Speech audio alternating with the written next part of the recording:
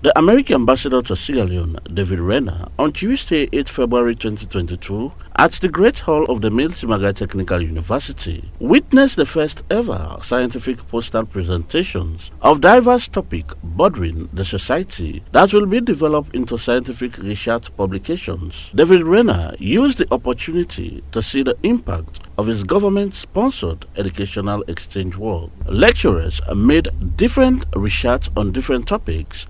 Alima Jumu, in her presentation, said her research was based on motorbike riding for livelihood, a study that she did at the Godrich community. Hawa Saidu also did an investigation of the strategic human resource management system of the hospitality industry in Sierra Leone. Dr. Sylvia Juta did her own research on livelihoods and women's economic empowerment, a case study of stonebrokers in post-war Sierra Leone. The impact of customer service on guest satisfaction in selected hotels in the Western Area District of Sierra Leone. Amnata Bangura carried out her research on the topic. Food safety and hygiene practices among street food cookery sellers in Freetown was done by a lecturer, Maya. The use of aphrodisiac and its health effect from the perspective of tourists and locals in Freetown was also carried out by Dorcas Labija. And the impact of microcredit on women operate small and medium enterprise in Sierra Leone was also carried out by Amadou Samai.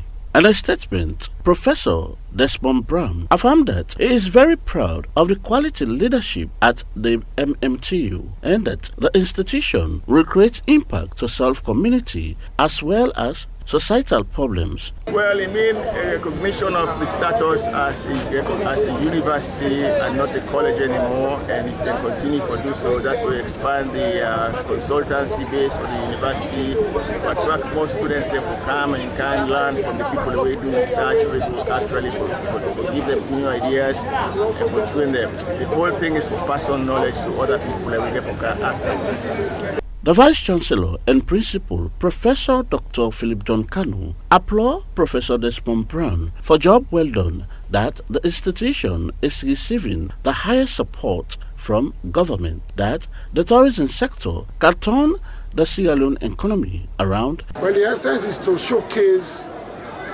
research topics that borders around tourism sector.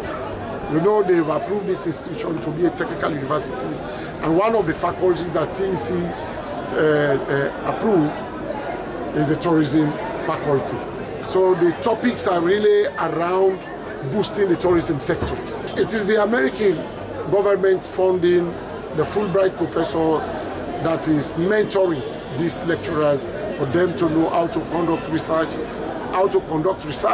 and also develop academic articles. So that is why the American ambassador came this morning to see that what they are funding is yielding the results that they're expecting. And they are really appreciative of the fact that within a few months, from November to now, this man has turned around where nobody has ever thought of talking about publication in this institution. The Chancellor of the Milton Margai Technical University, Dr. Victor Kabia, acclaimed Professor Brown for supporting the MMTU staff to benefit from the continued professional development programs. You know, we have now transformed into a university. The university will promote people by performance. And one area we are interested or concentrate on is on research.